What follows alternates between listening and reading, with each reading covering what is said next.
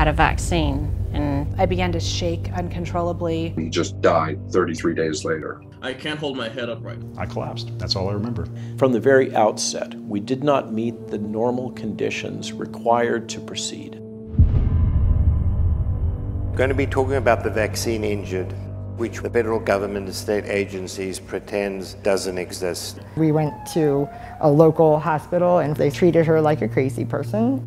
I see this as a breakdown of our bureaucratic structures that were supposed to keep us safe. I think there's a lot of people that don't know that they're injured. We have substantial data showing miscarriages increased by 300% over the 5-year average. Pfizer should have been off the market by February 1st of 2021. 300% increase in cancer. Data reported to Pfizer, it's 8 pages long.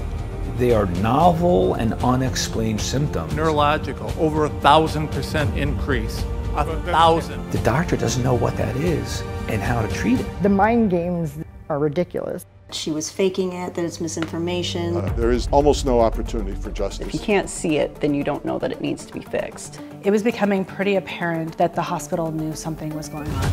The virus stops with every vaccinated person. In other words, you become a dead end to the virus. Vaccinated people do not carry the virus, don't get sick.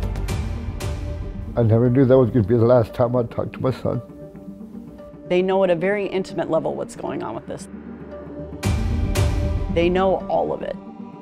And yet, nobody's coming to the rescue of truth.